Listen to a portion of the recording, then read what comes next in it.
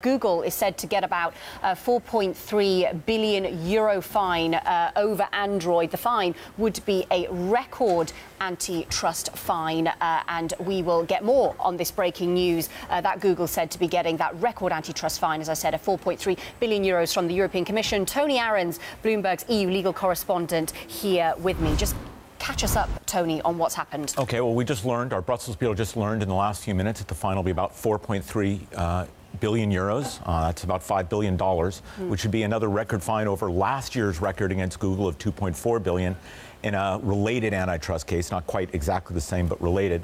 This case that we're going about today is about the Android mobile phone software that they load on people's phone, that is loaded on most mobile phones, and what other software they put with it, be it mail and search and other things like that. And the EU feels that bundling them together creates antitrust problems.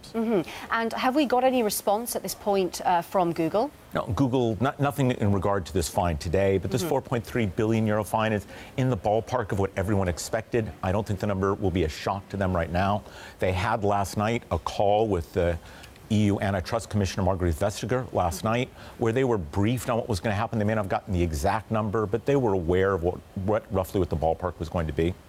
Does this tell us anything, if you just put this into context for us, about the EU's sort of attitude towards tech companies? Well, this has been going on for several years.